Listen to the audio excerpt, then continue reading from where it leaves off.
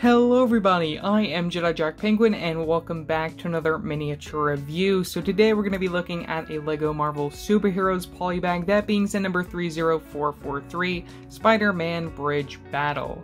This set includes 45 pieces where I bought it for $4.99 as of August 1st from Target.com. Now unfortunately it looks like Target stores might only be getting 10 of these at the most at their stores, which is really unfortunate, especially for those who really want this particular polybag.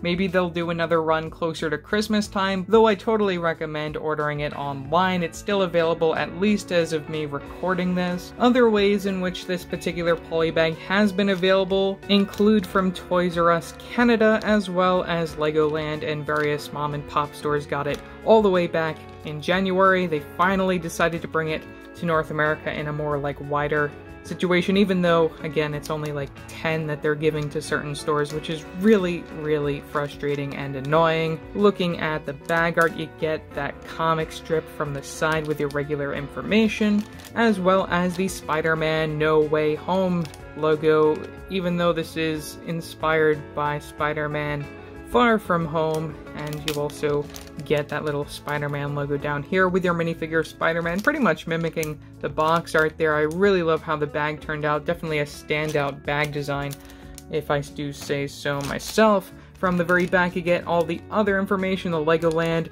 as well as your barcode, which you guys can find this, as well as the DPCI up on my website, link in the description below as well, if you're interested in trying to find this set for yourself. Now you may be wondering, why do I have a tray here? Well, it's because I want to open this and take a look at something that's inside. So let's open this up.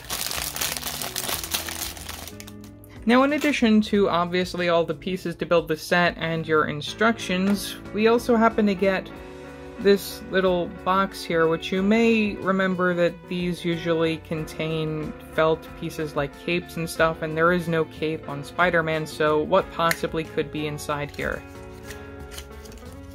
Yes, we got stickers. Why do we have stickers in a polybag? I don't know. I guess it's nice for adding extra detail, but why? Just tell me why, LEGO. I know I say it all the time, and you're not gonna respond to me, but why do we have stickers in this set? As for the instructions, we can unfold that nice and neatly, where you get the main picture of the set, Wind Guy, and you build it from the front, and the very back with the drone. Likely the sole reason why most people want this polybag is because we happen to get a Spider-Man minifigure, and a Spider-Man minifigure with dual molded legs and really nice printing overall in general. But this figure is not exclusive to the polybag. You can also get him within the Spider-Man vs. Mysterio's Drone Attack 4+ set from last year, so not really a special figure, but really awesome to get him in not a 4+ set that I don't think most people even wanted in the first place, because they were supposed to release No Way Home sets and they still haven't done that. Maybe next summer, because we're not going to see them in the winter time. But anyways, this figure comes with 2 accessories, one being this bridge battle sort of sign that he's using as a shield to get a sticker on this 2x3 tile piece. I'm pretty sure this is accurate to the source material, even down to the logo that they're using for the tower bridge, which is really interesting. Get the clip piece connection so then he can hold on to it.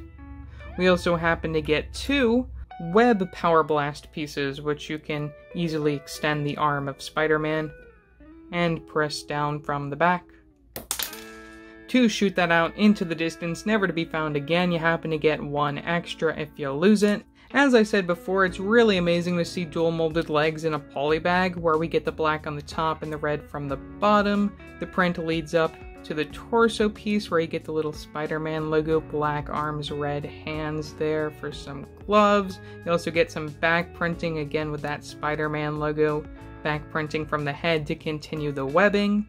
And I did also want to note that the torso and legs only come within that 4+ set, but the headpiece actually made its way into both of the Sanctum Sanctorum sets, the Playscale one, as well as the direct-to-consumer for this year.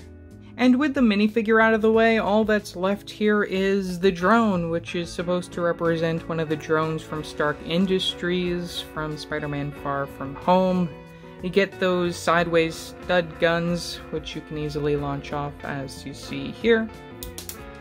You happen to get 2 extras if you lose any of them, and also I really like getting the studs in the gunmetal gray. You get some of these gun pieces connected via the clip piece just to add to the ammunition.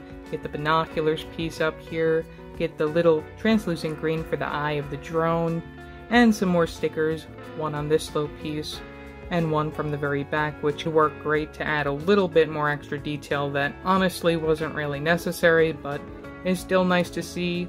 Only thing that I would add to this particular drone to make it more exciting for display purposes would be maybe some trans-clear piece to put underneath it in order to have it flying alongside Spider-Man who's trying to fight it. So overall, for a $5 Polybag, main reason why anyone wants this set is the minifigure. Even though it is not exclusive coming in a cheap 4+ set, it is still nice to get, especially if you're someone who doesn't like buying 4+ sets. This is a great way to get this particular minifigure. As for the drone build, I think it's a pretty decent build. The stickers add a little bit of extra detail that honestly wasn't necessary. It's just so weird seeing stickers in a Polybag, but for only $5, this is a pretty easy grab if you're able to find it. So yeah, that's pretty much all that I have to say for this video. Leave your thoughts down in the comment section below what your thoughts are on this set. Also remember to like and subscribe and hit that bell icon so every time I upload a new video. So yeah, that's it for now, and I will see you next time. Bye!